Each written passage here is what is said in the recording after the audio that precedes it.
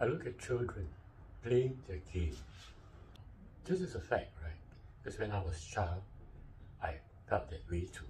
I play the game because it's so real to me, right? I don't play the game because it is just a game, but rather it's so real, the experience is so real. And although I know that it's just a game, that in other words, I could pick it up from a board, or could just switch on my computer, although I know it's just a game, yet the experience that I have in that game is real. Real in the sense that I'm completely immersed into it, in the setting of the game. But I've always wondered, why is it that as children we need to play a game? Why do we need a miniature game? A game that's played on a board or in a computer? And why is that more exciting than a real game? Of course, being children, they don't know anything about the world they are part of. So obviously they have to participate in that world through a game. That's perfectly understood. But I'm talking about something else. I'm trying to bring us to the understanding that actually, in truth, when they are playing the game, they are interacting with the world through the solidity of the game. The game gave them an opportunity to interact with the world, but instead of directly interacting with the world, they interact with the game. I remember I was playing my football, but not in real football, but was just only in the game. And I feel excited when I played that because you know what? I had in mind, somewhere in my mind, I gained an identity that I was a footballer. But in truth, I'm not. I'm just only playing a computer game.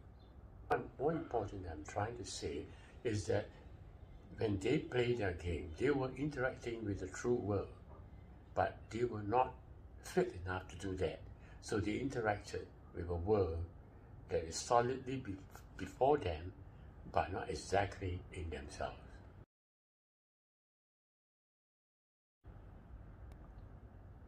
As we get older, we become more real, so to speak. So we engage with real things in our real world, more connected to ourselves. Even at the age of 40 or 50, when you interact with the world, you don't interact through a game, but you still need someone in front of you, somebody outside you, to be your interactor, to be somebody you can engage with. It's a kind of proxy of yourself, but you don't deal with yourself directly. We first deal with something that is outside.